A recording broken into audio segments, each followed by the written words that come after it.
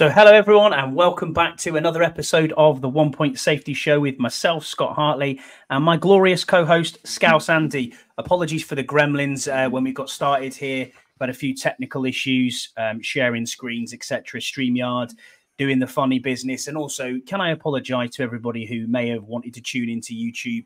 Yesterday, StreamYard had some downtime and linked about 16 links to this week's episode. So I can only apologise for that. It wasn't me, it was the algorithm. So apologies. It wasn't me, exactly. How are you, Scouse? You all right, mate? Yeah, I'm all right, Paul. Yeah, I'm all right. How are you doing? Yeah, good, thank you. It's horrible, miserable and raining and wet. But apart from that, it's good because I get to talk ball with you. So, yeah, more than happy. Well, I suppose we'll get started with a bit of sponsor news. We are sponsoring Dunstable Town FC Talk of the Town podcast this week. And we're also sponsored by Manscaped.com. So Manscaped.com, you can go across to Manscaped and use their Lawnmower 5.0 for any shaving that you'd like to do or any grooming for male grooming.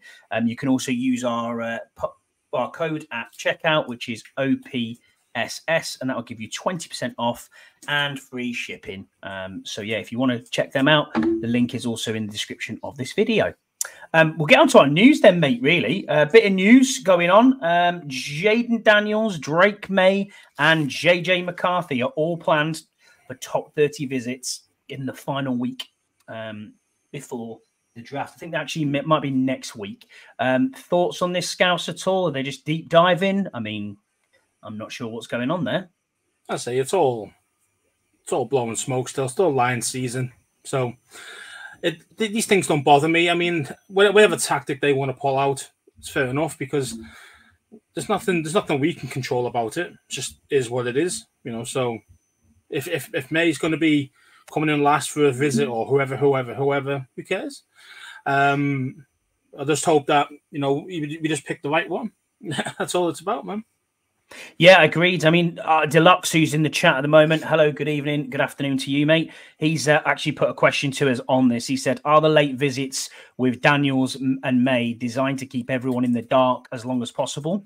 Leaks don't seem to have come from the inside. And do you think that the team will tell any of the prospects that they intend to draft them? I don't think they will, but all options remain on the table. As always, everything should be open. No, we should be open for business as long as it's a good enough trade to even make us look at it. Yeah, that's true. Mm-hmm. That's true. No live demos, by the way, on Manscaped, Scott. Absolutely not. That's not going to work on this show. That's not something you want to see, definitely. But yeah, I agree, Deluxe. I think that they are just trying to keep the cards close to the chest, as they should do. Everyone's still in play at 2. I don't think there's any issues at all. I mean, let's be honest, they'll be taking in draft stock as well. So they might be looking at this and thinking, could we actually get a haul? You know, is there ways that we can trade down a little bit and still get what we want? You know, who knows what's going to happen? Maybe, maybe they want to take a Drake May or a Jayden Daniels and they can trade with New England. Maybe New England moves up. Who knows? We'll get into that probably a little bit more. But yeah, I agree. I think they're all there. I don't think they'll tell anybody that they're going to draft them. I think that might be a bit silly and to say, oh, yeah, we're going to draft you. But I think the prospects will know there's genuine interest in there. I think when you come for a top 30 visits, anybody who comes for a top 30 visit, there's got to be genuine interest there. But we discussed this last week, Scouse, and you were saying the same thing. It doesn't necessarily mean that just because you're here for a top 30 visit that they actually do want you. There's obviously genuine interest, but they might be looking to think to themselves, is this the guy? And if not, it might put them off. You know what I mean? It might confirm the negative rather than the positive. I mean, what are your thoughts on that one, Scouse? Yeah, I mean, these things are there to impress, but also, you can also, really, you could even sabotage yourself. Really, I mean, if you're not at your A game throughout that day, or how long they've got you for, because and say those 30 visits, you can have them for a full 24 hours if you want it. So it's a long time that you've got to be on your not just your best behavior, but kind of mentally tuned into everything that's going on around there, and sometimes players don't want to play for certain teams. So what you got to think about there is. For example, I'm not saying he is by any means, but say, for example, there's been loads of rumours that Daniels wants to play for the Pats. Now, so what's he going to do when he comes to an interview to us? He's gonna play it down. He's going to be, maybe not quite at the races, maybe not do so well at the interview. Now, again, it's all pure speculation. We've got no idea what's going on. But some players might try and play the game like that a little bit, especially if you've got a team that that have got a great chance of getting you if you just mess up one interview or one day or whatever it is. You know what I mean? Like it could happen that way. So. Very true, and I think that's why a lot of the quarterbacks this year opted out of the testing. We've seen what happened to CJ Stroud last year. He didn't test very well in the, I can't remember which exact test it was, but basically one of the tests he didn't test out very well, and everyone was like, "Oh, we're going to move him down. We're going to move him down to this down out of our draft board." And the Texans obviously took him, and look at how he played last year. Guy's obviously a gamer, so these sort of things do happen. You're right. You're absolutely right. Wasn't it an aptitude test or something? Some sort of aptitude test. Yeah, the bad time with but the skill set and the play and the size and everything about him. He was my number one QB by an absolute mile. Forget Bryce Young. He was by far the best QB. The old knock on the Ohio. They did the knock on the Ohio State quarterback. I mean, come on now. Yeah. Again, what do we always say? You never draft the helmet. You never scout the helmet. Correct. So, but obviously, a lot of times, our Ohio State QBs have failed in the NFL. But again, most schools have had QBs that fail. Many of them. Exactly. So Rod's spot on with what he's saying here. 30-day visits are about the person and how they answer the questions and scenarios put to them. Absolutely. It's about getting the person in the building, Rod, and making sure that when they're in the building, that you've got the time to sit there, with them and go through what you want them to go through. It doesn't even need to be football related. It could be a dinner, a chat, obviously to that extreme. It could be we want to privately work you out. It could also be we want you around the whiteboard. We want you to write out some plays, show design concept. How do you lead men? What's the focus like? I mean, let's be honest here. I mean, we're all QB'd out pretty much, and I get that. And draft fatigue is definitely setting in within the fan base. You can see that. I mean, we're even getting to the stage now where if you go on Twitter and you like one quarterback and you don't like another quarterback, it's racist. I mean, what the buggery is going on? Honestly, it is getting ridiculous.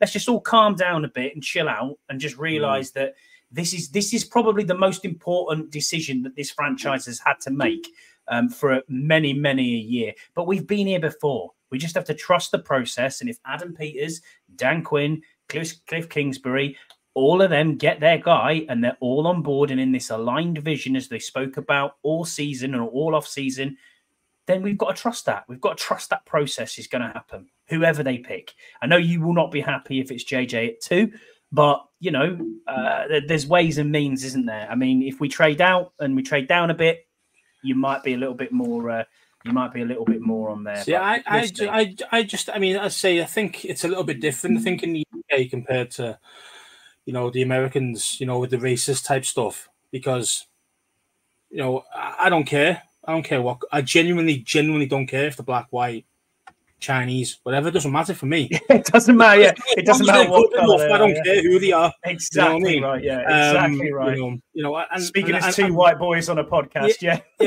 of course. Yeah. I mean, I get it. I mean, I do get it from certain people, but again, race should never be coming into this because it's not about racism. It's about you're scouting the player. You're scouting the traits, the skill sets. We don't know the person. Yeah, everyone might be very polite on a camera and all those types of things, but you need to get them when the guard's down. Do you know what I mean? And this is where these visits come in, especially when you got them for long periods of time. The guard will drop, and then that's when you really see the real person, the real player, the real guy. Absolutely. So I think, we'll have to see if there's any character concerns. There's been nothing mentioned in YouTube world or any world really at this moment about any of these guys saying that the bad attitudes or the bad guys or not. There's been nothing like that. So nothing. I think you can't go too far wrong with any of them really. Do you think though as well that do you think though as well, going off your point there, do you think that it's because we're so fatigued about the quarterback and it's been like this for so long that we're now in this process where nothing is coming out of Ashburn? And I mean Nothing. We no one has a clue. All this smoke, they're doing this. They're taking Drake May. They're taking Jaden Daniels. I don't think anything's come out of that. No one I don't think knows. anything has. And the only thing that has been out there has been a little bit about JJ coming up the boards, and we love him, JJ. I think that's smoke as well. I really do. Oh, that might make JJ might go higher than he should, and someone's going to reach for him, and that means another good player is going to drop to us at 36 or whatever it is. See what I mean?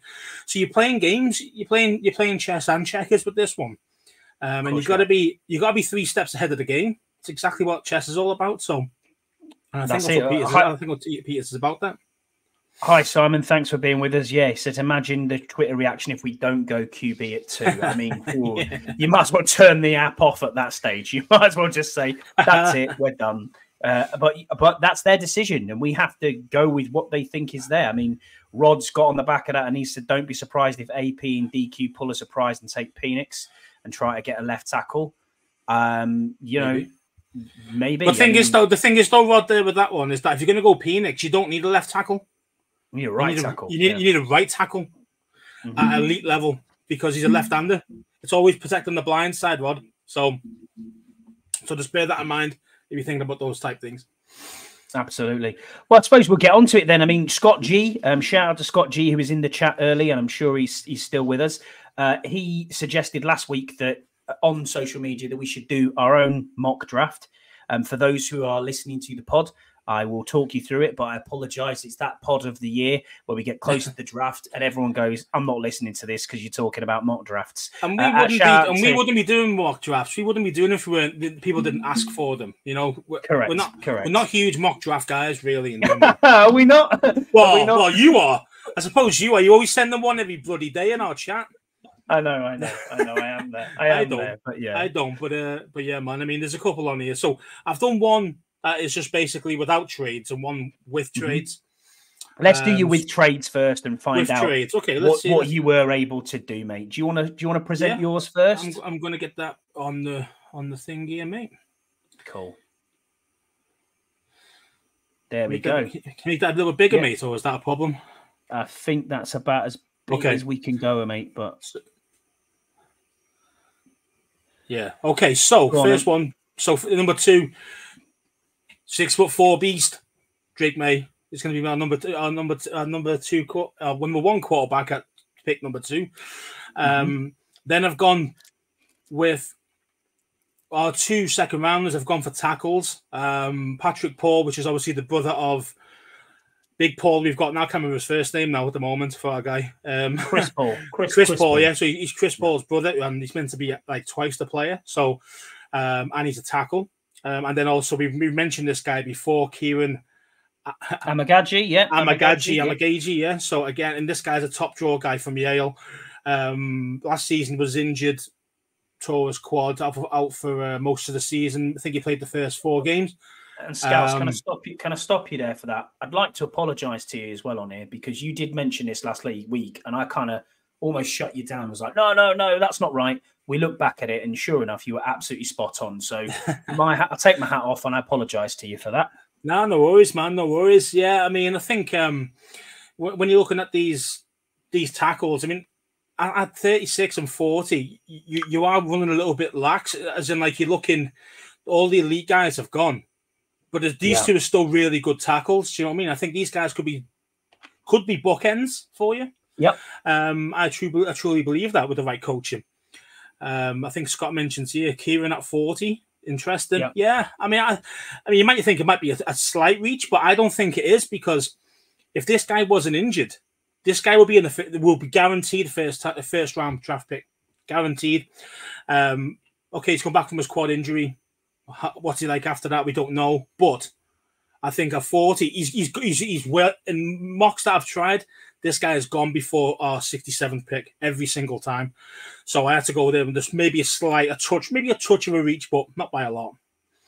Yeah, I think most mocks have got him around tackle 6, haven't they? Tackle 6 or 7. Yeah, and I think a lot of main guys went like first 24, 25. Yeah, in the rock I did. Then obviously there's this one of my favorite guys. So it's a position of need again. Another one, tight end, Ben Sinnott or Sinnott, whatever you want to call him. He reminds me like Chris Cooley. That's who he reminds me of. Same kind of stature, same kind of, catch radius, those type things. And Chris Cooley was decent for us, man. So yeah, he was. And again, I've seen people say that he is tight end 2 on people's boards. I've had been tight end 3 on other boards. He's moving up draft boards as we speak. So yeah, interesting, that one. Yeah, interesting, isn't it? Deuce. No cornerback on my one. Yeah, no corners. Not for me. For Scouse. But then in saying that, I think this. I mean, we'll go to Cole Bishop at 100 in a sec, but I think he can play a little bit of corner as well. He's a free safety mostly, and then he can play a little bit of corner. Now, again, he's not going to be cornerback 1 or anything like that, but he could be a body and a fill-in spot at times. Going back to the 78th. Jeremiah Trotter, linebacker. Now, again, there's been a lot of rave about this guy. I mean, I like the dude. I really do. Obviously, our main guys are gone now. Like, is it White, is it? The main guy, the guy who was ridiculous in the draft, in the combine, sorry. Yeah, one of them, really, for me. It's kind of, this guy's a good enough linebacker, and learning from the boys we've got there now, this guy would be ready to step in and start, not this year, but the year after. I think he'd be perfect, kind of the next man up. And then basically we've got, mentioned Bishop, Edge. Again, these guys are a little bit more kind of, on the outside looking in, these 3 at the end here. But I do think the first 6, though, definitely going to be contributors. I really do. I really think Cole Bishop could be one. Then you've got Stephen Solomon, Edge, Troy. Now, again, he's got some nice burst, but again, he's not going to get you double-digit sacks. He's not going to be one of those guys. Probably more special teams. Same with Marshawn Lloyd as well. Decent running back, got decent speed. Not blistering, but decent speed. And I've got him down as pegged in for potentially kick returner. And then the last guy I just did because it's the funniest name ever, Bob Means. So I had to just go for that.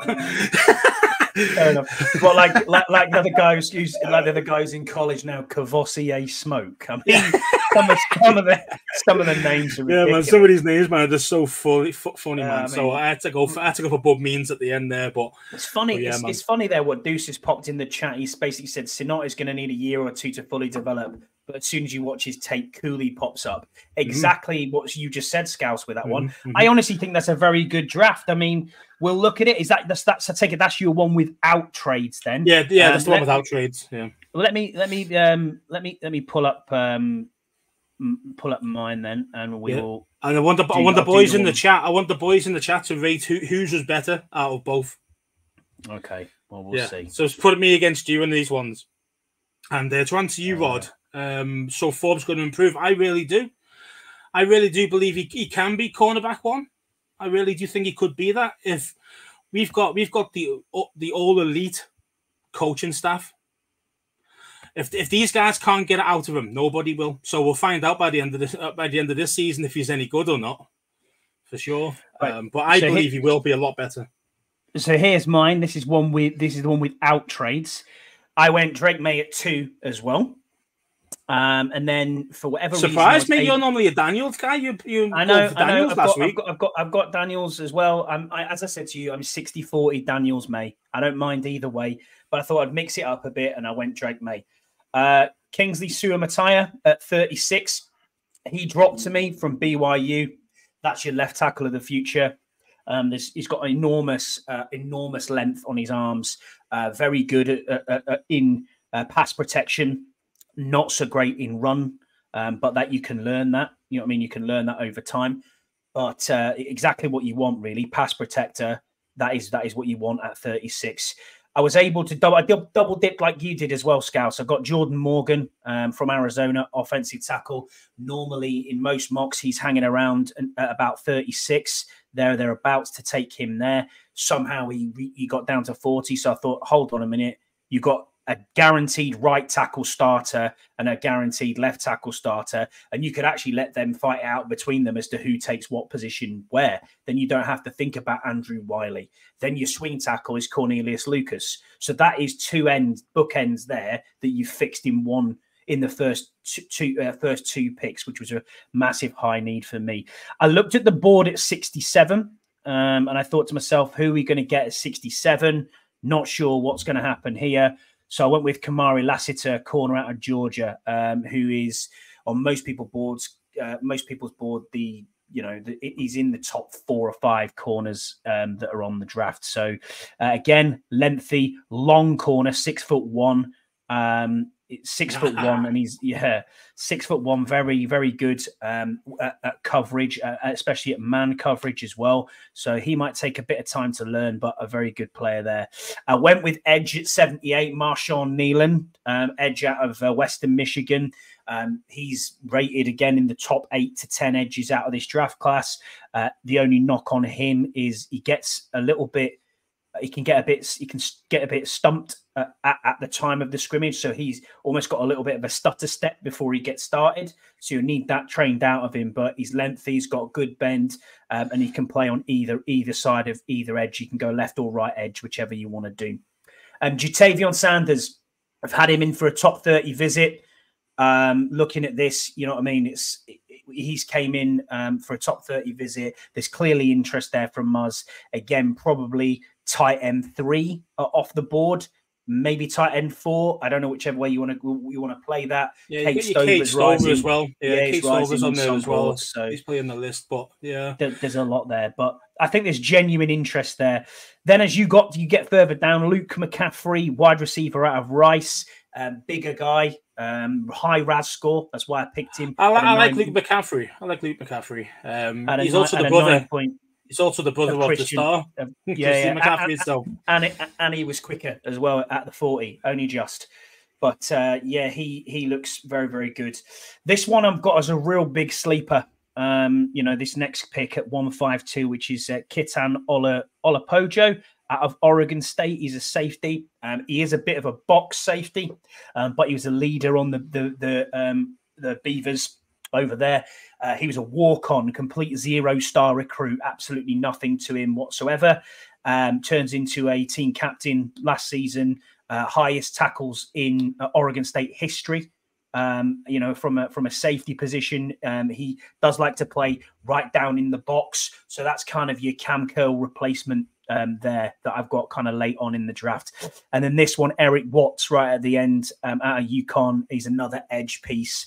No idea whether he even would make the roster at the last pick, but ideally it's someone that you could either have in a rotation, or you think, well, we'll see how he goes and train him up for the future.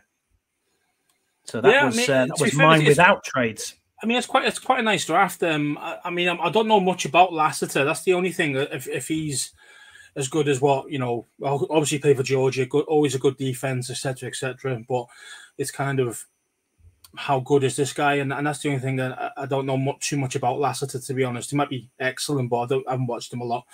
But yeah, I mean, in general, Sue Mattia that you've got, I mean, I'd pick him over probably any of my 2 tackles I picked, but he wasn't there for me. He wasn't there. He was taken in first round. And it's tough. It's not really realistic, is it? It's luck of the draw. Of course it is. Oh yeah. Do you want to see your draft, mate? Okay, mate. Yeah, mate. I'll pull it back up again. Yeah, no problem. Bear with me, and I'll get that back up. Yeah, Scotty. I know you're on about 2 second-round tackles, but the thing is, you really need to hit on both tackles that we've got, because we're just weak at tackle in a big way. So that's the only reason. I wouldn't normally double up on one position in the same round normally, but we are desperate, man, for decent tackles. There you go, Deuce. I hope that's all right for you. So I picked Drake May 1, Kingsley Suda-Mattia at 36, Jordan Morgan 40, Kamari Lassiter 67, Marshawn Nealon 78, Jatavion Sanders 100, Luke McCaffrey 139, Kitten Oladopo 152 is the safety, and then Eric Watts at 222. So that is my draft for that one. So I agree with Jesse. I like Luke McCaffrey. I think he could be I do too. good guy, you know. So have you got one, Scouse, that you did with trades? Because this will be the interesting one. It's quite funny. I have. Do you want me to go first? Yeah, let's get it pulled up, mate. So let's rate. So before we do that, let's rate from mine to Scotty in the chat there. In the chat, yeah. What we're going. Who's better? Yeah, A, B, or whatever. You know, anything like that. Or for me, probably F. But yeah, and see what you guys think and do overall consensus. Who's the winner in the first non-trades mock draft? Oh, we'll see. So. Oh, I'll give a close win. Yeah, Brian. Scouse. Yeah, boy. Brian says Scouse. Yes. Roz has said Scouse just for Bob Means. Personally, like the two tackles. Yeah. Scouse, you've won this one, mate. That? Bob Means. He doesn't love that name, bro. Yeah, that's true. 3, That's true. Yeah. Yeah, I got cornerback and tackle, so Scott G's give it to me. He's their namesake. It's their namesake. Well done, Scott. I like you that. two Scots sticking together. Sticking together, mate. Yeah. If you just you want to present your one with trades, mate. Yeah. So this one's going to be interesting. And a lot of guys are going to go, head's going to fall off when you see this one. All right. So let's see where it is. Okay, one sec. Let me get this one set up.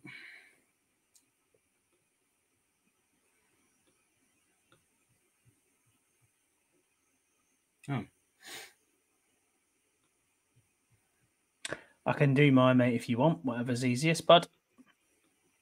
No, wait there a minute, mate. Just don't know why it won't change. It's all right.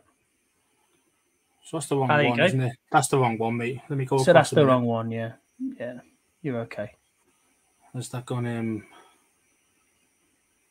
So there you go, Jesse. If you've got it there, it's Drake May, Patrick Paul, Kieran Amagaji, Ben Sinnott, Jeremiah Trotter, Cole Bishop, Javon Solomon, Marshawn Lloyd, running back, and Bob Means. Why won't this work? Oh, it's well annoying because people are going to love this one as well. I'm not sure, mate. I'll get mine up. I'll get mine up, mate. 2 secs. We'll do mine. There you go. So here's my mock with trades. But firstly, before we get to that, what I will do is I will share how I got there first, is what I want to do. Here is the trades itself. So hopefully we can see that. I'm not sure. No.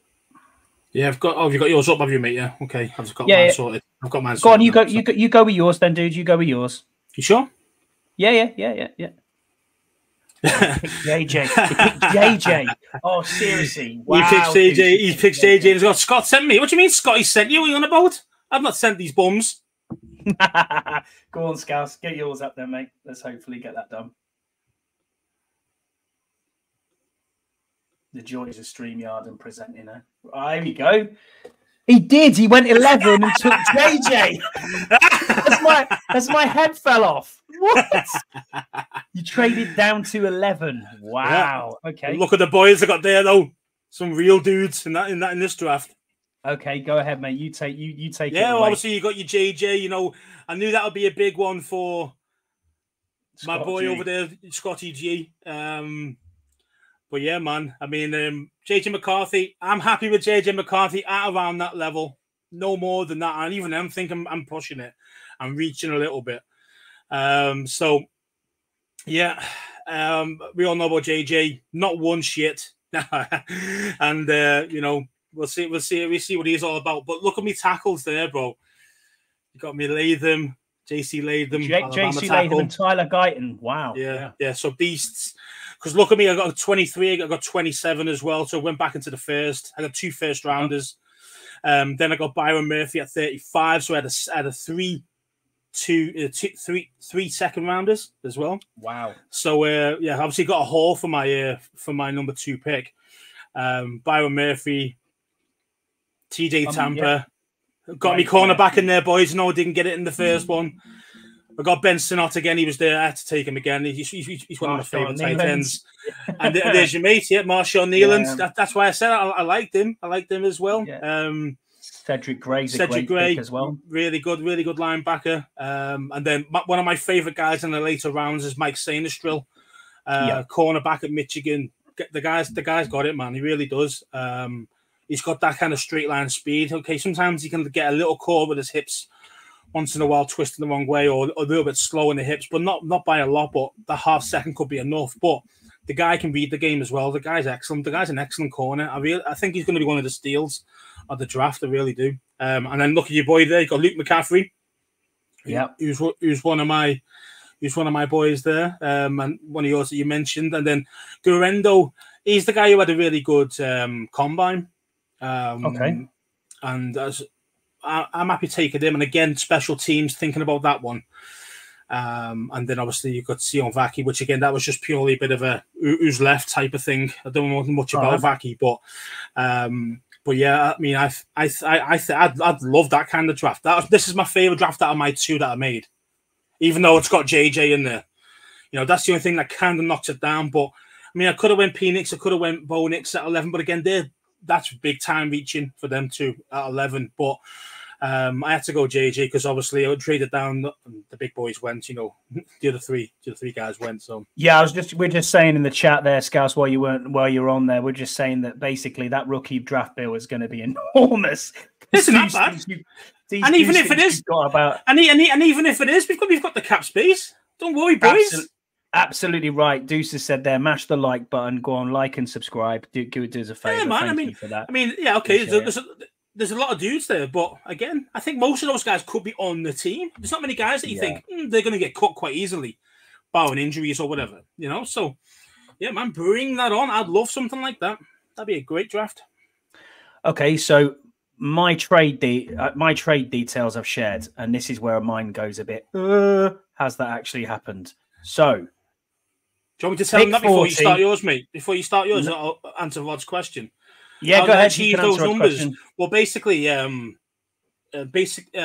Pats wanted to trade with me. They offered me 2 second rounders, so drop down one spot. So I took it, and then who was it? I think it was Minnesota came up to 3, give me their 2 first rounders of this year. So I think that's how it goes. So I got 2 trades dropping down, and then I went to 11th. That was where Minnesota would have been. You know what I mean? So so the Vikings came up to 3, and I went down to 11. But yeah, man, I got 2 firsts and I got 2 second rounders. I mean, I think that your team's beefed up with that draft, mate. I'd be hyped with that. So for me here, I had the similar trade offer from New England to go up 1 spot. So they offered me pick 3, pick 34, pick 68, and a 2025 first round draft pick. And that was for pick 2 and pick 40. So I accepted that and I took that. And then moving on from there, what do we got? Let me just stop sharing this one. And then I will share my screen again. Yeah, 100%. Deuce, you know, we definitely have the cap. Exactly. A lot of deals expiring in 2028. Yeah, I mean, we've got a lot of cap space. Still one of the best teams with the available cap space, even after free agency. So I definitely think, even though we got my trade there, for example, I got 12 guys, and most of them are obviously first, second, third rounders are going to cost more. But to be fair, we said we can afford it, so why not? Okay, so I've got another trade here, but I'll give you the trade details as well before I get going. So here, that's the New England one. So we don't want to see that. That's done. We want to see. Sorry about this. I will get the other trade up in a second. Let me get that up. Are you on about Luke McCaffrey? Yeah, I think he is. I've seen bits. I've seen some bits of him. And this guy looks legit, man. But I've not seen a lot of him to really hone down on his actual skill set per se. But I just know that, let's face it, he's got Christian McCaffrey genes. Even if he's only half the player he is, that'll do me. Now, I gave up the absolute world to get pick 5. Okay. So bearing in mind I've traded. You traded down to get all these picks, and then you've gone back up to 5. Yes, you'll see my method of my madness in a minute. So pick 36, pick 67, pick 78, pick 100, a first, New England's first, a second next year, and Pittsburgh's 6th next year got me to pick 5, which is absolutely wild. Yeah, I know. I guess you've got like 3 players to pick in this whole draft. Is that it? Pretty much, mate. Yeah, but they're good. They're good. So you know, I can't moan, and I'll share the mock now. So this one, I went Jaden Daniels at 2. Then you can see there, I went number 5, Joe at 3. Sorry, my apologies, because I'd already traded down with New England. So I took Jaden Daniels. They took Drake May. Then at number 5, I took Joe Alt. Obviously, there you go. So what I think here is you'd fire me, really? Okay, 100% fired. 100% fired. If you can get your left tackle for the next 10 years, and you have to give up the whole draft to get him. No, you don't. No, you don't. No, you have there, mate. I've got a few. I've still got a few players here. So next pick was at 34, and I've got a Donai Mitchell from Texas, wide receiver. Very good, lengthy, long. I believe he's quite tall as well, so he's got the speed as well, which he ought to play outside. And that's something that we need as a red zone target. 68, Chris Braswell from Alabama, good edge rusher, one of the top edge rushers in this draft. Again, he's got the length and size, hasn't necessarily got the speed to be, you know, out of the box elite rusher, but he has got a good development ceiling to him. Jared Wiley, tight end at TCU, needed a tight end. He's tight end 5 on most people's big boards, so quite comfortable with taking him as well. Elijah Jones, cornerback out of Boston College. There's some interest already from the Commanders for this guy at 142. More than happy to take him as well. And then my final pick was at Mark Perry, a safety out of TCU. Now, I know it's not sexy. I know we've traded all over the spot, but I got Joe Alt and Jaden Daniels as my first 2 picks. I got a wide receiver that everybody's talking about. I got an edge rusher that everybody's talking about. And then I beefed it up with a corner, a tight end, and a safety, which is all of the needs for this team filled. But yeah, that's if these guys are good. I mean, did Jared Wiley or Willie, whatever his name is, I don't know much about that. Yeah, he's good. Nah, he's good. He's gosh, man. But the thing is, though, I mean, yeah, so I let's see. With the talent in this draft, I wouldn't mind getting more picks this year. I agree, dude. Yeah, I agree. And I think this, I say the way to do it is what I did, basically, you know, is stonewall these dudes. This move makes me nauseous. Cheers, yeah. Yeah, exactly. Okay, it's just dodginess, just pure dodginess. So basically, Scouts, what you're saying there is you've won both rounds. Yeah, cheers for that. Yeah. Well, the first one was closer, but the second one, I think I smoked you there, and the second one, I think, mate, being honest, you can't beat having Joe Alt. You know what I mean? Come on, the best tackle in the entire draft. You got no players though. You got like 3 dudes. That's all you've got. We've got like 6, 20 holes. I understand that 2 players away from players. I get it then, but no. Yeah, see, Rod, see, Peter's going to be calling me later. He knows deep down. He does. But yeah, no, I mean that's exactly. That's the killer. That you're giving away first 2 rounds next year. It's even worse, bro. That is a bad. That's a big time reach. Nah, reach. I don't know. Yeah, look, that's way overpay. You've been killed there, bro. Proper killed. Yeah. So I think I liked it. You liked it, but you ruined us for the next 2 years because we've got no draft picks in the first and second round. I don't care. Peter said he wants to build through the draft. You don't be giving away that capital, man. Just go mad in free agency next year. Be fine. Don't worry about it. We'll push it down the road. Well, we'll go on to our thank you for getting involved in this. You're right. It isn't worth 2 firsts and 3 seconds. Yeah, maybe not. Hey, what's that about, Scott? What's that about? You think I'm just got no skill? Is that what you're talking about here, Scott? Got no skill? I have. No. I've been watching draft day. Yeah, you're right. You're right, Rod. Give me that kicker or that punter, whatever the hell it was. Right at the end.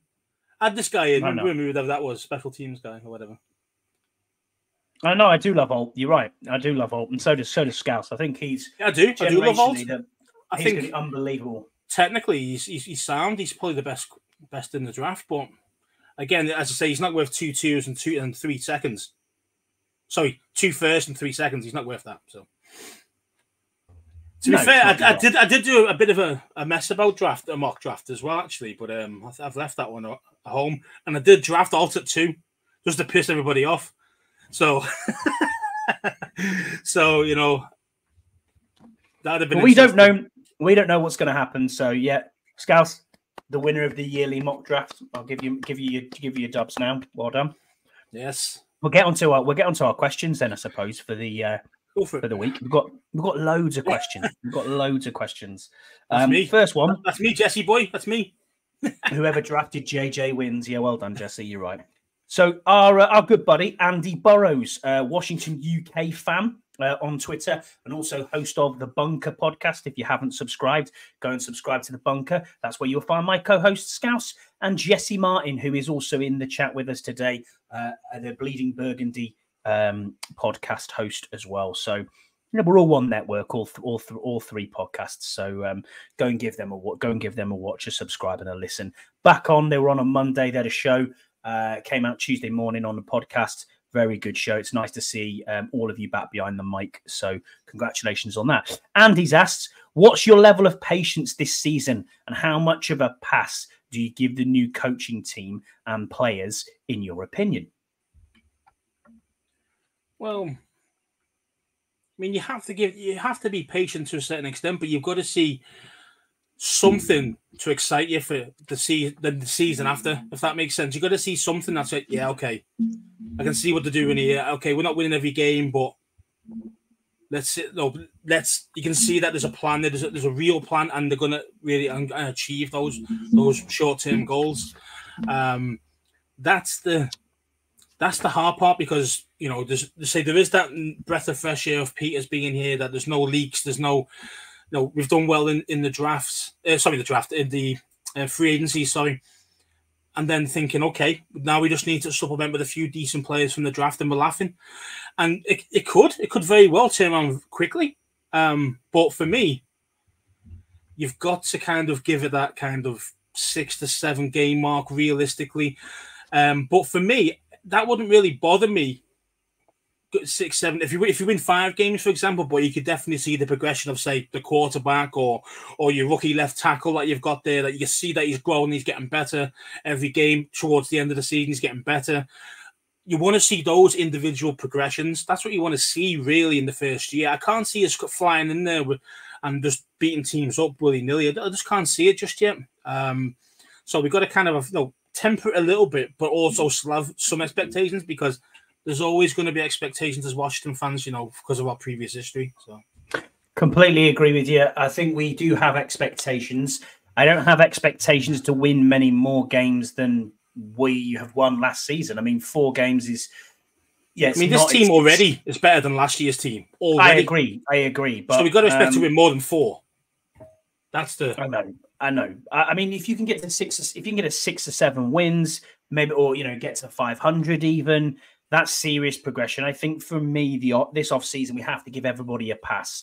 We've got GM, we've got new ownership. This is Josh Harris's first time of having any involvement in a draft or owning this franchise completely on his own without the stench of the previous owner there.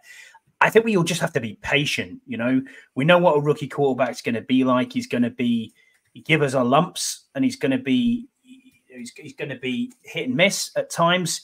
But if you can see the progression, as you said, Scouse, you can see how it's going to move forward, and you've got individuals that are going to succeed, that you hit on the late round picks in the draft, that you think to yourself, hey, we're building a team here. You can then supplement that next offseason with free agent signings, where it's now becoming a destination of, actually, this isn't a shit show anymore. This is where I want to play football. And people are coming to you and saying, yeah, it's a destination. I mean, we know it's a business, and people free agents were always trying to sign on a premium. They know that because they knew, I'm going to Washington, my career's going to die pretty much, because you're working for the previous ownership. I don't think that's there anymore. I think if we can prove that, hey, we're a middling team, which is not where we want to be, with a plan to move forward, I think that's totally acceptable. And I think people have to be patient with where we are. We are not going to be the Houston Texans from this year. My God, they'd love us to be like that. Yeah, I mean, they had a lot more. They had a lot more structure there, you know, before dropping in CJ Stroud and Tank Dell and those type of dudes, you know. So, yeah, we can't expect to be what the Texans are, not just yet, anyway. So, and to pick up on Yam's comment here, I mean, Yam, by the way, congratulations on the move. I hope it's all going well. I know you didn't necessarily want to be here, but we gave you a shout on the last pod, and yeah, thanks for being with us, buddy. We appreciate it. He's 6 and 11, yeah. He's saying 17 games, bro. Yeah, 11 with a competitive play and no blowouts. I agree with that, mate. All you want to see is competitive football on the field every week, where you're in it and then you might get beat by the better side. I can accept that. I can totally accept getting beat by the better side, and that's how it goes on the day. I think sometimes though, when you're seeing guys like Bobby Wagner showing up and these type of dudes, you're thinking, come on, then let's see if we can actually that raises expectations. That's the problem. That raises it to hit the ground running and expecting to do well first season. Because let's face it, we got Wagner on 1 year deal, and if you're lucky, you might have him another year the following year if he does well. That's that's how lucky we're going to get. I mean, we're hoping he could be the next. What's his name? The legend of linebacker we had when he got him when he was old. London Fletcher. Yeah, Fletcher, London Fletcher, yeah. Maybe we only got him at his age, 34, 33, 34. Correct, and he's taken another 4 years at a high level. So those things could happen. I mean, he's not as good in coverage as he was. No, Bobby's not as good as him in coverage, but he can still lay the wood, and he's great in the run game. A great leader. So this is the things you want to see, man. I love it, Rods. We'll get on that last wild card spot. Why not, eh? Why not? Look, we're looking for Canada Mike to say, 12 wins. That's what I'm waiting for. But 14 wins this year, boys. That's what it'll be. Yeah. Rod, moving on to you, mate. You're in the chat with us now. Everyone go and follow Rod. He is Rod Moore 39721910 on Twitter or X. He has asked, is there a potential for a trade by us to get the tackle we need or want, and who is your favourite team to trade with?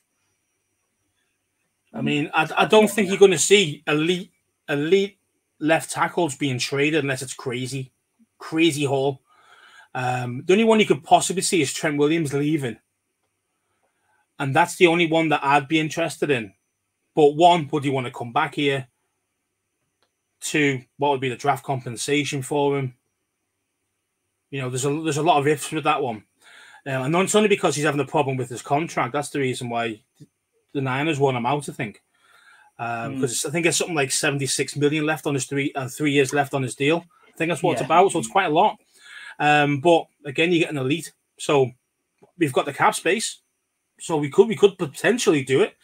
He'd be the only guy I'd be looking for left tackle, because you're not going to get like these studs, these young lads coming up. Who's the guy that we were looking at last year? And he plays. Was it Minnesota? Plays for left tackle. Yeah, Darisaw, wasn't it? Darisaw, Darisaw. Yeah. You're not going to get those type of dudes because you're not going to want to trade them. But for me, I'll tell you who we could sign. And I know no one's talking about it, but we have to see what the medicals are like, whether it checks out. Bakhtiari's still out there, and he still wants to play football, even for 1 year. Yeah, I know he's old. He isn't going to cost you a huge amount of money. Just depends what money he wants. I mean, is it? Yeah, I don't think it's going to be huge. You've got to trust his knees. I mean, he's got really bad knees. That's the problem. If his medical checks out, he wants to play football. Yeah, he's still good. He's still very good. But do you give him a year? And he's going to want 20 mil plus for 1 year. If it all goes wrong, you've got a rookie potential left tackle coming up behind, and you've also still got Lucas as well. I'd take that. I mean, 10 million, a 1 year deal, something like that. He's not going to take 10 mil. I mean, come on, man. He was on 28 million or something at Green Bay.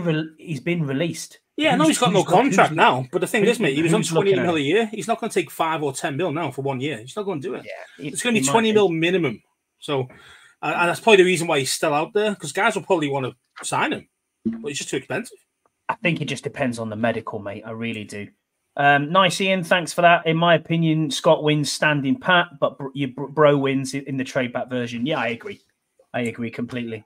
That's my own brother as well. Shows how much he loves me, doesn't it? Yeah. F you, bro. 2-0, Scouts. 2-0. Yeah. Agreed, Jam. If we make a wild card, even losing round one, that'd be something to celebrate and fill the pubs over. Bang on. Yeah, I agree with you completely. Yeah, I just can't. I mean, it'd be nice to hit the ground running, but I just can't. There's like a positive optimism, but again, also the realist in me kind of kicks in as well at times, and you think, look, man, if we're anywhere near playoff contention by like the final 2-3 games of the season, I'd be well happy with that. Even if we don't make it, because you're just getting, you can just see. All I want to see is the progression of the players and not just wins. I want to win, and I want to win comfortably in certain games. I want to blow teams away, which we've not done in a long, long time. Every time we win a game, it's by bloody 3 points or 2 points, and we're shitting ourselves at the last kick of the game, and the guy's missing the field goal from 60 to win it for them. That's the kind of shit we're dealing with when we win. So we need to start blowing teams away, man. So that's what I want to see. I want to see, even if it's just once this year, we just blow somebody away. That'd be ace. Just to put the foot down, put the foot on the throat and say, come on, then come after us, and you can't get us. Be great for Dallas if we did that to Dallas. Wouldn't it just? Yeah. I want to do it to the Giants as well, man. So bad. We're sick of the Giants. Sick to the death of them. Rod's second question, he said, is Drake May in pole position now after what AP said about being is not essential to start week one? And also, is he's perceived as the better long-term solution, as Jay Gruden said on John Kime's podcast? For me, I mean, Scouse, you can follow on to this, but yeah, I agree that. Well, is Drake May in pole position? No, I don't think so. Not necessarily. I don't know what he's getting the heat, but yeah. Is Jaden Daniels in pole position? No. I think the way that Adam Peters, when I've watched that interview, he spun that. I think he spun that in a purposeful way to say, let's throw people off the scent here by not mentioning what we need to do, by saying, oh, he doesn't have to start immediately. Look, listen, if we're drafting a quarterback at 2, the guy is starting, irrespective of who we pick. Irrespective, they are a starting quarterback. You're not going to trot Mariota out there for 6 games. If you do trot Mariota out there for 6 games, something's gone seriously wrong. We've not either picked the guy that he's turned out to be not what you thought. Drake May, yes, I know he's got a higher ceiling, whatever that means, and less of a floor, and he's perceived as not being an immediate right out the box ready starter.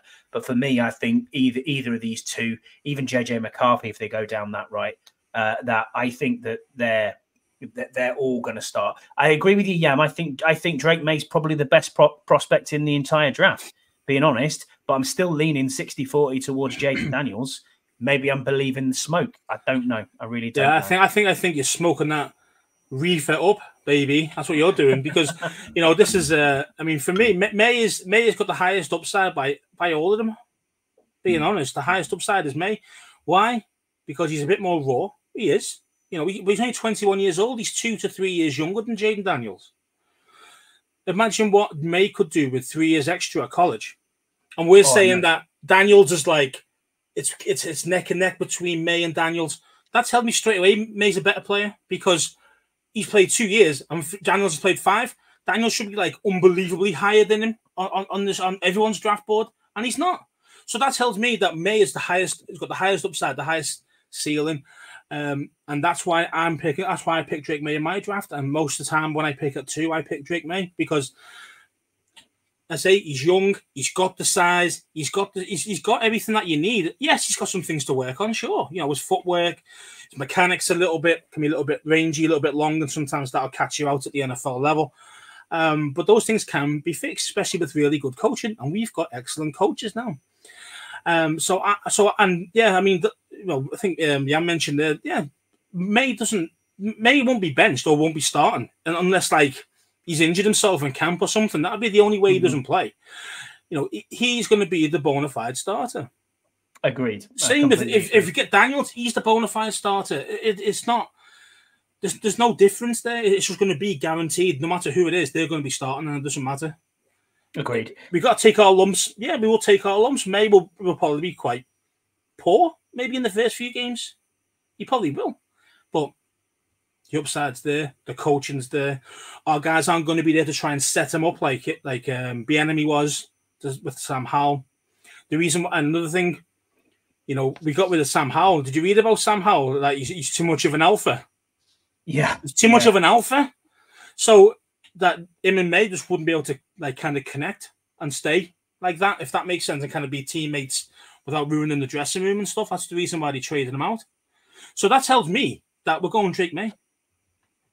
I think that's the only thing that can go off, because they're not letting anything else go. They're not letting anybody, no little snippets here or there or leaking information. There's none of that going on. But what I can see is what they have done, and they've traded Sam Howell away.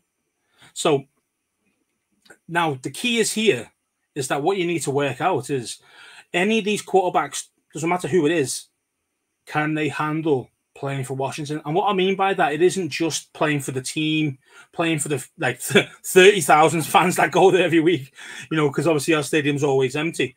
But I'm talking about nation's capital. I'm talking about the prestige of the overall franchise, with the location, that there's hundreds of thousands of fans in Washington all around the area, suburbs. Can he handle when shit goes wrong? And that's the only thing I would say about when I picked JJ in my draft, is that everyone knows him as a winner. No one's ever given him any shit. He's been the man around town all the time for his 2 years that he started. Can he handle playing for a bad team? Because let's face it, we were a bad team. We would be picking second if we weren't a bad team. And then can he handle when he has a bad game, when fans get on his case, when the media gets on his case? Because the media in the East is way different than anywhere else in the whole of the NFL. It's much more scrutinized here. So you've got to have that, not just football mentality. I'm talking about actual, real mentality of like a hard man. Hard, can handle anything, water off the duck's back every single time that anyone gives him any shit. That's the kind of quarterback, and it's got to be genuine, not just faking it. You've got to be able to do it to be able to handle it, because you're not going to come in here and do CJ Stroud and everyone's going to love you straight away. It's not going to work like that. You are going to have bad times. You are going to get kicked in the nuts. Can you handle it from the media? Can you handle it from, national media, local media, the fans themselves, all our podcasts? We'll all have an opinion. So that's Absolutely. That's my biggest flaw with JJ. He's never been through any bad times, but it is what it is. In that mistake, that makes sense. But yeah, so backing off that, then we've got another question here from Steve Lim. He is at Steve Lim _DC. He's also the host of the Command This podcast. You can find them at Command This on YouTube.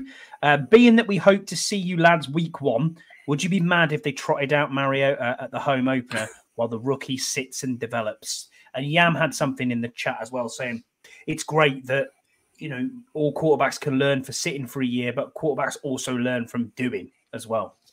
So what are your thoughts on Steve's question and Deluxe's point as well? I mean, I wouldn't be happy. If I saw Mariota play. I've seen Mariota play many times for different teams. We know what he's about. He is bang average at best. At best. So I don't want to see I don't want to see this guy on the field at all. So apart from preseason, yeah, that's no. I don't even want to see him. Then I'd rather see I'd rather see Driscoll play. You know what I mean? Yeah, honestly, Mariota's bad. Mariota's a bad QB, bro. I mean, he's good at running the ball. That's all he's good at, really. So that might help with May's running style when we get May in. But besides that, yeah, I don't like Mariota, to be honest. I thought it was a bad one. I think that Netflix documentary killed him. You know what I mean? The way he just walked off on his team and left him. Yeah, on his team. I was like, that is not a poor. Okay. That's not a team leader. That's not a guy you want your new superstar quarterback to be learning off, is it? Really, kind of shit like that. No. That doesn't. I hope he's here. He knows he's holding the clipboard, and he's going to do exactly what we want him to do as a mentor and from a leadership point of view. But not sure on that. I mean, the next question, which is Paul Fiander Turner. He is at Havrin. Hang on, having a Radox on Twitter is what he is. He said, seeing as we don't have any international games to look forward to this year, what should we push the new ownership to be looking at for its global fan base? Great question. Any ideas on that one, Scouse? So it's a difficult question, that one, because to create. The thing is that it's a lot easier to do anything globally when you're winning. True. That's the first thing you got to do, because, as you know, we're a UK fan pod. I mean, how many guys have we got? Over here, a couple of thousand, maybe.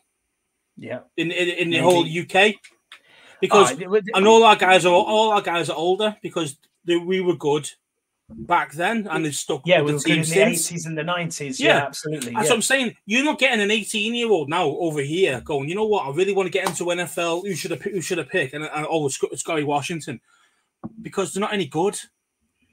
If you've got no affiliation to them in any way, you're going to pick at that time when you decide you're going to be a fan of a team. You're going to pick a team that's good, or something's blown your mind, like a certain play from a certain player, like you mentioned with RG3. For your fandom. Those type things.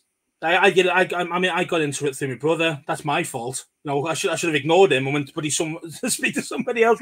But this is my team, never going anywhere. Because us English stand and die on the sword for our teams. So you're trying to recruit, say, new UK guys, new German fans, whatever it is. They've got to be decent, especially if you're trying to get the youngins in. They've got to be good. You've got to be a good team. Yeah. Go, do you know what? What about Washington? When you look at them, watch how they play the game, see what you think, rather than, oh my God, they've been turd for 20 years. And that's the hard part. So for me, if you can get the win right, everything else will follow to a certain extent. You can get us all in, help us out. We can get us, put our reach out there a little bit. We can also, and there's way more people than me, or than us, sorry, than that have got loads more fans who can reach other parts of the world as well. So those things can happen, but you've got to have a product to sell to these up and comers, because that's what you really want. You want the youngsters coming in, because then they'll be fans for 40, 50 years. So I mean, you're right, Scouse. Exactly what you're saying, Paul. I think to try and answer your question here, Scouse is correct in what he's saying. It's difficult now because they've branched out. And they've taken international rights, each team from various different countries. So Kansas City's looked at Brazil, they've looked at Germany, Buccaneers have looked at Germany as well. Unfortunately, Washington didn't take any overseas territories. They were not willing to market themselves abroad for whatever reason. Don't get me wrong, we are very lucky, and the team have been very, very good to us over the years. When we've gone over to the US, they've been exceptional with us, and we cannot fault them for what they do for us. But we're already fans, and trying to grow a global brand is going to be a problem. I think the biggest things that you can do to grow the game internationally are exactly the same things that were brought up in last week's show with F.A. Obada when we talked about it. It's things like the NFL Academy. It's making sure that you're growing that talent through the academy that we have in London. It's based in London. It has its own schooling system.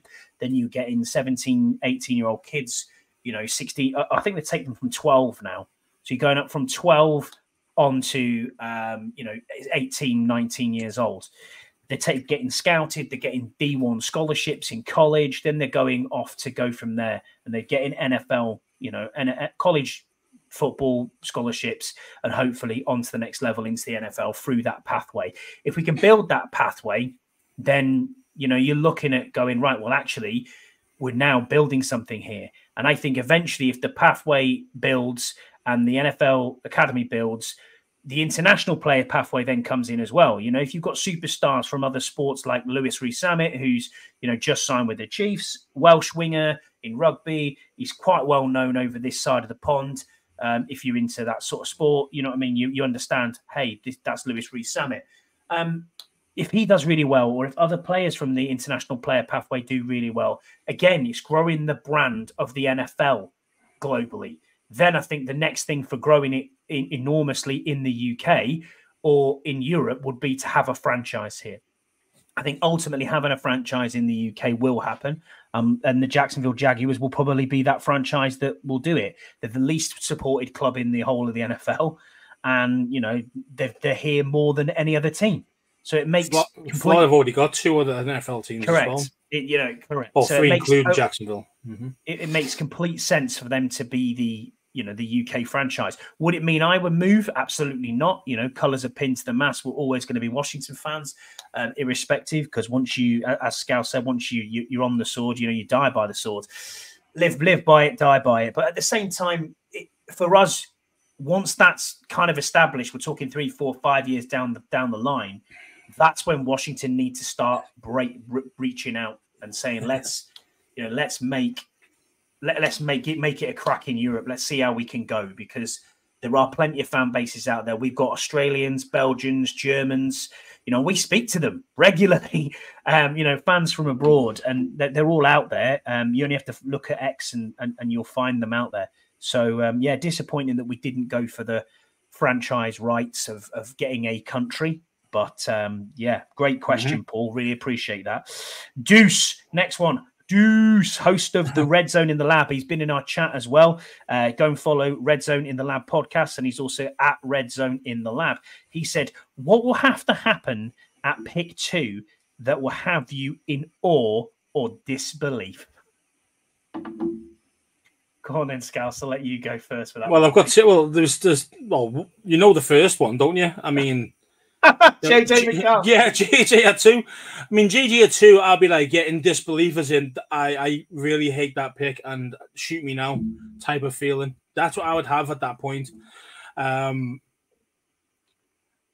Also, I do think if you did pick something like Joe Alt as well, that would shock me as well. To be fair, I know we're messing about with it and stuff, but that would proper shock me. The only thing that would give me anything real awe would be if Caleb dropped to 2. Now that would be the big awe one. I go, oh, let's go and get that, and then straight away everything gets ripped up, and I'm going straight for Caleb. But yeah, it'd be interesting on the draft day. I tell you that. So that would the same with me. The awe moment would be, how have we got Caleb Williams? You are literally sprinting that pick up to the podium, and then in disbelief, we take a wide receiver at 2, like Neighbors or somebody like that. I'd be like, what? Not even Marvin Harrison Jr. Yeah, there's some other dude.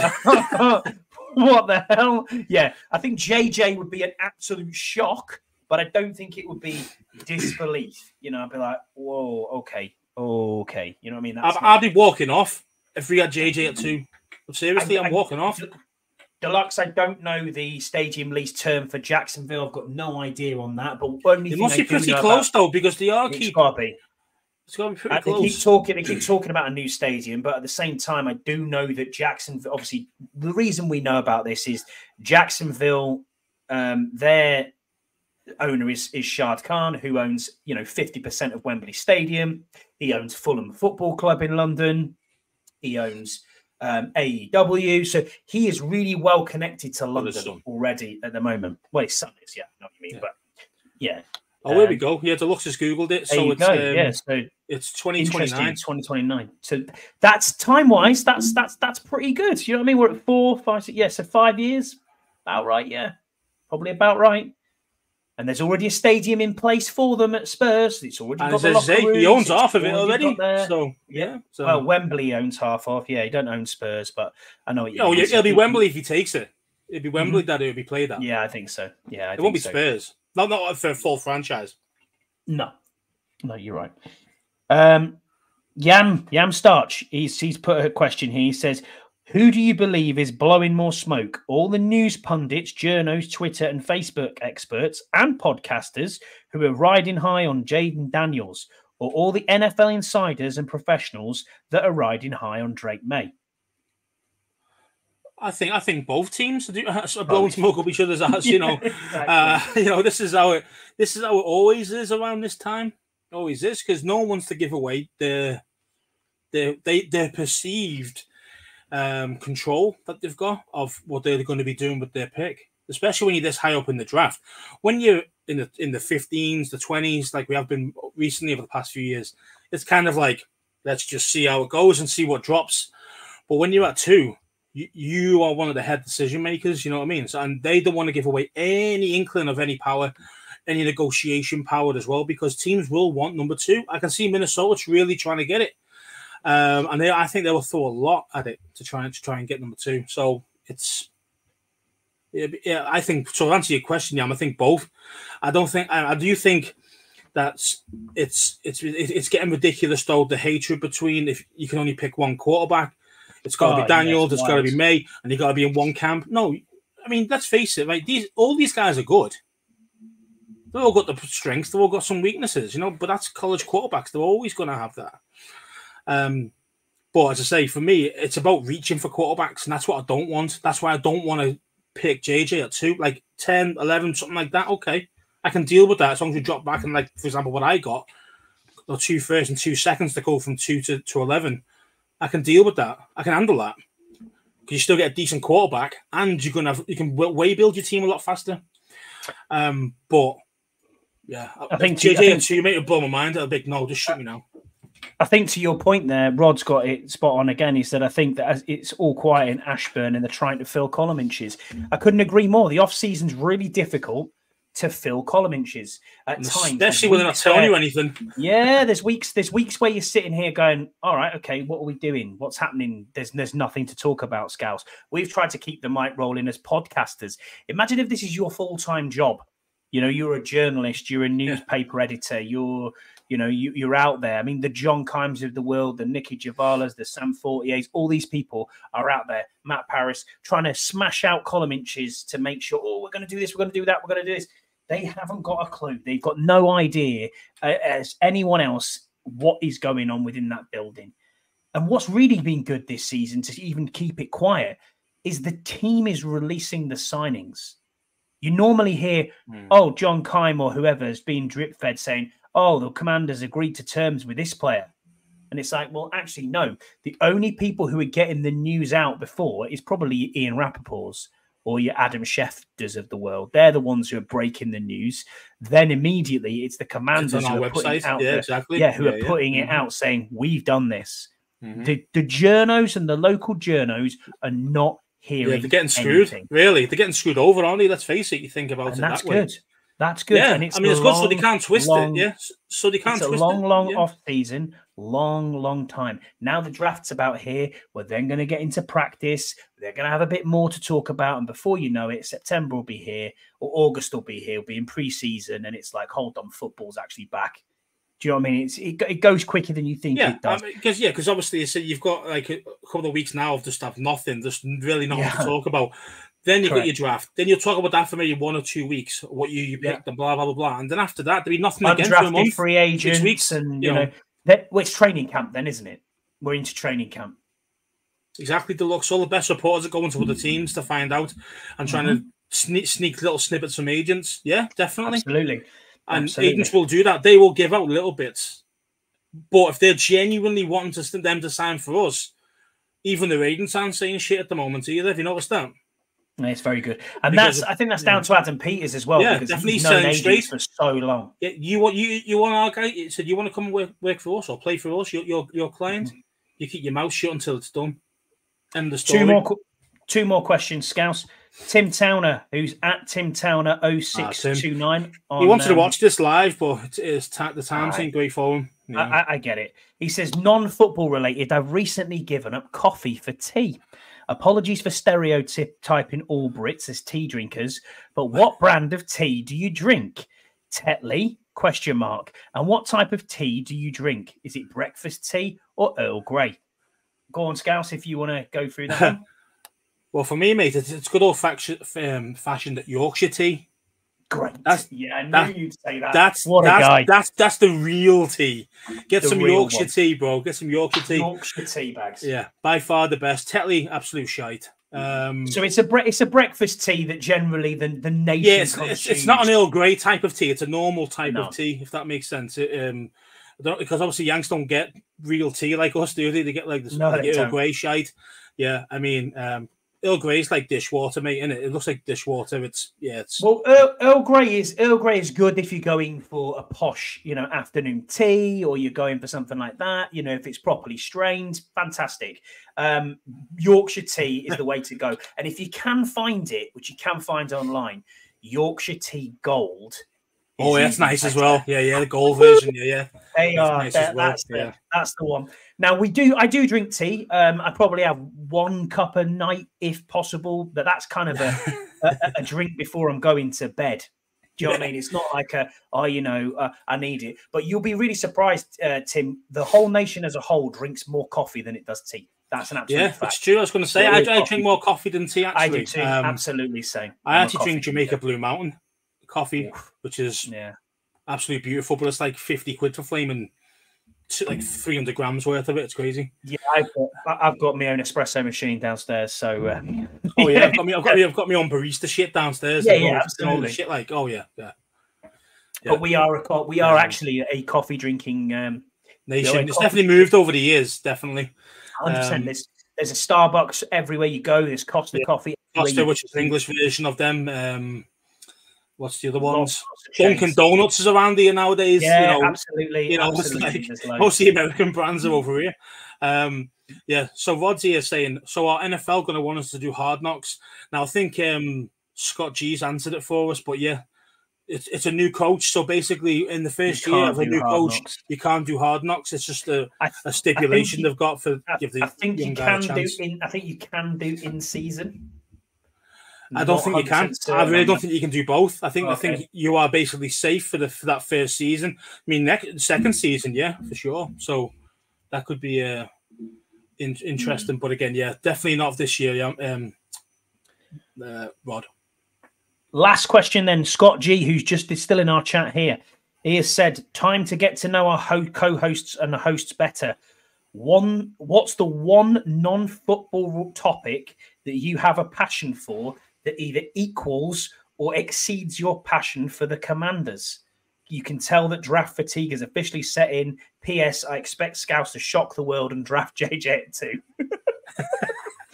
Well, that happened, Scott. So to be fair, Scott was right. And to be fair, when I was selecting JJ, I was thinking of Scott when I was doing it. I was thinking he's got a nail there, but like obviously not at 2.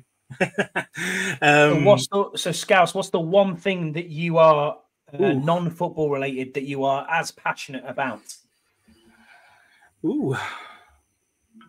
It's a hard question. Now, I mean, obviously, the usual stuff. Family. I mean, that's obvious. Also, I'm big into films or movies, as called in the States. What else? Work. As in my career that I have as a physiotherapist. What else, really? Probably about it, really, and nothing crazy, right? I'm a boring bar steward, mate. I'm the same. Quite boring, mundane. For me, it's family. Obviously, they always come first, irrespective of what we even do on here. I think I'm most passionate about the Commanders as a whole. Hasn't always been there. I've always been a supporter of the Commanders throughout the years, but I think it can depend on what other sporting teams I've got that are doing very well. Sometimes I'll pay more attention to one, then I'll pay more attention to others. So for me, I used to play rugby union. I was pretty good at playing rugby union, believe it or not. I don't look like I am, but I was okay. I played at forces level, so I was played for the RAF, played for the Combined Services. I was waiting for this. Come on, Karen, you know that. And then really, I've got other sporting passions. I'm a bit of a sport mad guy. So I mean, we all love sport. You just said non-football / sport, and I think he said football, didn't he? Yeah, obviously English soccer is another one for me. I'm a big Liverpool fan. Do you go to games? I'm actually a York City fan as well, which sounds weird, but it's like a non-league team, so the semi-professional team. So they're about the 6th or 7th league in England. And I go to watch them quite a lot. One, because I love York as in the city. The city's an awesome place. But also that you can get tickets quite easily, where Liverpool's the bloody nightmare to get tickets. So so my biggest outside passion was Carlisle United Football Club. They're my local side. Well, they're not actually my local side. My local side are Barrow AFC, who are our rivals. But they are in Cumbria, about a 2.5-hour drive from Barrow. It's the arse end of nowhere. It's the border city with Scotland. It's quite bleak up there. We get an average of about 8,000 people through the gates. We're currently in League One, which is the 3rd tier of English football. We've just been relegated to the 4th tier again, which we were promoted from last year. But as you can see. Yeah, that's what I like to do. They're putting on here, you love penguins and Jannerman. Yeah, I do. Honestly, my daughter has a big passion with penguins and likes watching penguins and has lots of stuffed penguin teddies. And we always mess about and do little voices of different penguins. I'm actually going to try and start a YouTube channel for that. So watch out. Oh, okay. Quite funny. Okay. So yeah, we have adventures with the penguins. So yes, there's a few things there. I mean, Yams mentioned pop culture and anti-censorship. Yeah. Now again, I mean, didn't mention it, but I am into politics as well. Yeah, I am too. Yeah. Obviously not as detailed as probably yourself, but and the thing is as well, it's like I don't have like over here. You see, we don't have true freedom of speech, so like Americans do. So, which you're thinking, oh, it's a bit of a dodgy subject there, but it's true. A lot of the stuff that the government are doing, we don't really know what's going on. Where at least over in the States, you can find it if you can research. You can find it what's really going on out there. So I always follow the American guys, to be fair, because we're not too far behind of what they do as a government is what we do as our government, and we see it the same things. We're very, very aligned in that respect. So I take what they're doing and extrapolate what we're doing, if that makes sense. But yeah, I'll keep that as we're not a politics show. We're not a politics show. We keep quiet on that. But yeah, if you do want to, oh my god, no, cheers, love. Yeah, no, I don't. But in all seriousness, yeah. Rod collects whiskies and does tastings every now and then. That's brilliant. I'm similar, not Scotch. I can't, for some reason I can't stand Scotch. But what I do like is different bourbons. Ooh, okay. So my favorite one at the moment is Wild Turkey Rare Breed. Really, really real smooth. One of my favorites. Nice. Well, there you go. There's a recommendation for everybody. If you can get it. Well, and it's American as well. Wild Turkey's normally an American brand.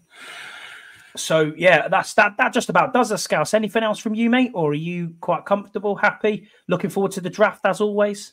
Oh, of course, man. Yeah, it's always a good time. It's just a shame that the way it's set out over here, it's a Thursday night at 1 a.m. start, and it's just a nightmare to try and get like a place open that you could have a big party. Yes, of course you go to somebody's house, but if you're trying to get like 20, 30, 40 people, you can't fit a bit of that in your house. And well, maybe your house because you're loaded, but. Definitely not in my house, but yeah, for sure, man. And obviously, I think Deuce was mentioning before about the divisions Hard Knocks, Hard Knocks and stuff like that. Yeah, but again, we'll have to wait and see how that one goes, the Deuce. But yeah, man, bourbon for the win! Woo! Agreed. I like bourbon. Well, that just about does us then, mate. So thank you to Andy Burrows, Tim Towner. Rod Morrison, Steve Lim, Paul Flander Turner, Deuce, Yam, Scott G, Brian in the chat, Scott G in the chat, Yam in the chat, my wife in the chat. I've only got one person blocking me because I'm not big enough. That's the problem with me, Deuce. I'm not big enough as in a reputation. I've got one person that blocked me, and you know who it is, don't you? You know who it is, don't you? Yeah, we do. Yeah, we know who that is.